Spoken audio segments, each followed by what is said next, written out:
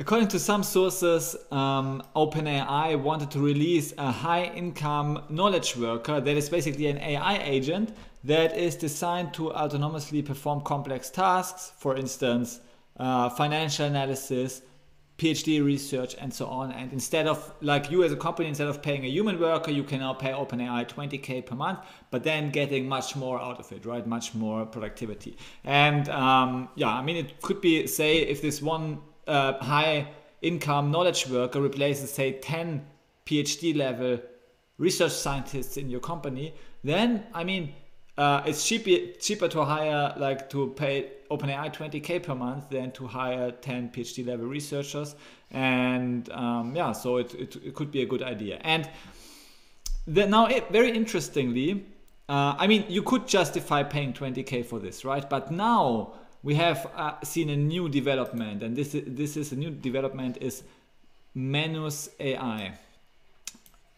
Like this, the future of generative AI agent. You have probably heard of it, and I have just checked it out, and you can already apply for access. It's possible. And now let's focus on one of the highest highest income value skills out there. It is often performed by financial analysts that have a PhD in, say, finance or data science, data analytics, and it has very high return on investment potential. And this is financial analysis. So let's let it run an analysis of Tesla stock. So give me a deep analysis of the Tesla stock. Now you can already see the Manus AI agent working. It does this completely autonomously. Here on the right, you can see what it does. Obviously, it works really fast. So here you could quickly grasp the plan it is working on. So first, it creates a checklist. It modifies the checklist at runtime, and then it completes the tasks one by one. Check. And in minutes, it has completed hundreds of tasks. So it's much faster than any human worker could be, right? And if and obviously, if you let these kind of agents run on multiple tasks that run subsequently on each other, you could imagine that the actually research output is quite significant, right? Much more significant than, say, human level output. So let's look at some random graphics it generated during this work. Here you see intrinsic value of the company, initial revenue growth rate. You can see charts and stats and price per share of bull case, high. So it looks at like different investment analysis by other companies, and here like potential share prices in the future. It like looks at all kind of data, more data you could read in a month. It probably reads in this one session very quickly. It shows the strength of having an AI agent over just a simple like ChatGPT like interface where you can ask a question and it gives you the answer, right? Because this agent now, it actually performs multiple, maybe hundreds or thousands of prompts against a certain large language model with certain context windows. So there's no like restriction with the context of a context window. It can process large amounts of data by repeatedly prompting itself on subsets of the data and so on. And it can reason and do all those kind of things. And this is like free, right? It will be, if I understood correctly, an open source,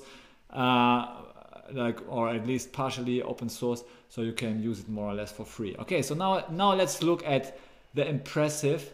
Now it gives me this report. I could read the report, but what it also gives me, it figures out, okay, there's a human asking for it, and humans like dashboards, so it provides me this dashboard. Now look at this dashboard it created for me. It's like a Tesla stock analysis dashboard. It has created uniquely for myself, right?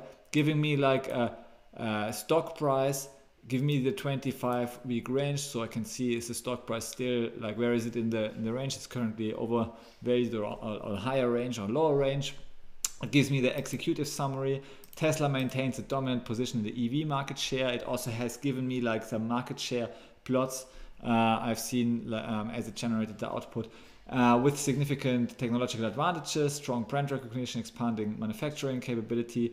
The company has demonstrated a 42% CAGR, compound annual growth rate, over 5 years. So this is really first-rate investment analysis, right? These are things I would like to know before investing in a stock. And achieved consistent profitability. They even give me discounted cash flow analysis. And yeah, but this analysis basically suggests that the stock is currently overvalued. So it gives me like investment recommendations, really beautifully done, right? Hold, selective buy, value, avoid. So it's currently a bit expensive. Income, currently a bit expensive. Speculative could be a buy. And from ESG point of view, it could also be a buy because they try to save the environment, right?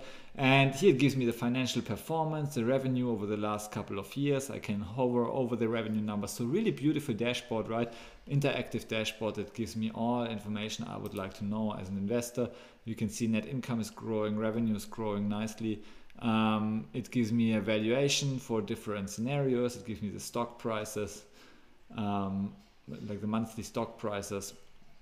It's not so recent. It could be like a bit more recent. Maybe we could have mitigated this by prompting it a bit better. I'm not sure. Maybe it's just a bit older analysis. But yeah, I think it's really impressive to see what it can already do, right? And you can already apply. Like I'm not affiliated with Manus AI in any way, but you can already apply for these research agent. And I think today's Finxter productivity tip should be the following: use these AIs, because you can see like it's like having 20k per month of value, getting it for free, and being able to integrate this in your work, no matter what you are doing. It really doesn't matter if you're a teacher, if you are a professor, if you are a researcher, scientist, data analyst, a programmer. I mean, having something like this run 24/7, create value for yourself, for your own work, will actually like 10x your value proposition, 10x your productivity, and then 10x is even like lowballing it, right? And if you can increase your productivity by 10x by just using AI, chances are you won't get disrupted, but you join the legion of disruptors, right? The people with AI, people using AI to disrupt other people that don't use AI. And so using these AI agents will be the next thing. It will look like this. You just tell it, analyze Tesla stock, and it will figure out itself that you actually want to look at a dashboard. You don't even need to tell it that you want a dashboard. It just knows you would like to be presented a dashboard, so you can grasp the information in a more visually appealing way. It gives me a SWOT analysis. It does all of this in seconds, right? And I mean, probably like just a year ago or 2 years ago, I would have to hire somebody for $500, maybe $1,000 to create this dashboard for me, right? And so by just using it, by just prompting it, asking it the question I'm interested in, like the Tesla valuation, I would like get value that previously I had to pay $1,000. Now I get it in a few seconds, right? So imagine I could somehow monetize this, maybe by finding better investment decisions, maybe by using it for my job, maybe using it for my startup, creating new startups, creating content, a blog or something, right? I mean, there are so many ways how you could use it. You could create your own YouTube channel. You can use it in so many different ways. Something that previously cost $1,000, now you get in a few seconds. Now you simply need to monetize it, maybe extract only 10% or so of the value out of it. It is possible to monetize it, or people wouldn't have paid $1,000 for it a year ago, right? Or still paying $1,000 for it now, or in a week from now, right? On Upwork, there will still be people paying $1,000 for such an analysis to Upwork freelancers. So because they just don't know tools like Manus AI yet, they don't know AI agents. So people still in a year, I'm confident people will pay. So like there are some people who don't know about the capabilities of AI, so they will pay freelancers a few $100 for such an analysis, when all the freelancers need to do is like giving the query, like forwarding the query to an AI agent, getting the result, and in seconds like giving it to the client and earning some income, right? So there's so many ways to use this. Yeah, and in today's video I just wanted to look at this quick analysis, stock analysis, and it's really like as ChatGPT here argues, the next wave of AI disruption will come from high income knowledge worker disruption basically. So they directly compete with like high income knowledge worker that don't use AI. So it's without an alternative, we need to adapt or we will die, economically speaking. Thanks for watching this video. I hope today's AI tip was useful to you.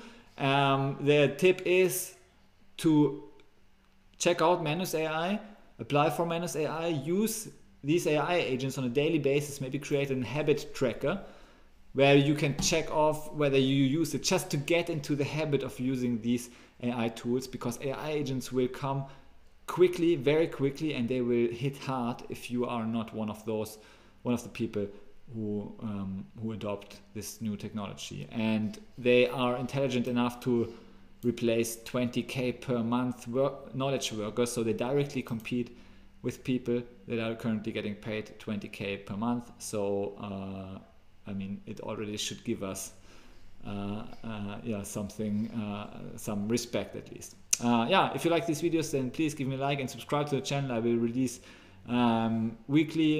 daily to weekly AI tips. My goal is to help you improve your productivity by 1% every single day. So your productivity improvement will compound over a year or so. You could increase your productivity by 30 to 40x by just using those tools, by compounding your output with small daily actions. Thanks for watching and see you in the next video. Bye.